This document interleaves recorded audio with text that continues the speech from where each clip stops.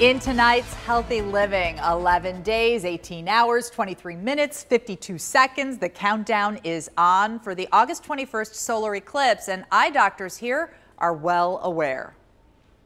Do you anticipate that you're going to get people after the eclipse who've done eye damage?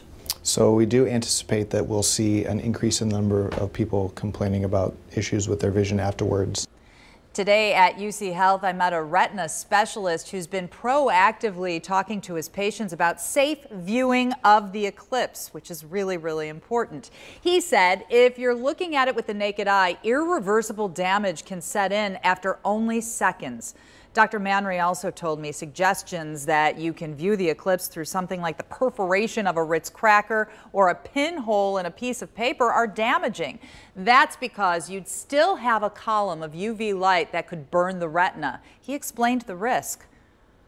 So if you were to look for several seconds or minutes at a time, you can have a little dark spot in the very center of your vision that may improve over the course of 3 or 6 months.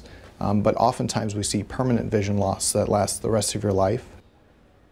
He told me the only safe way to watch the solar eclipse is with safety glasses like these that have an ISO standard. Beware of fakes. You know you have a bona fide pair when you can't see anything but the sunlight with them on. He advised putting them on while looking down before looking up at the sun.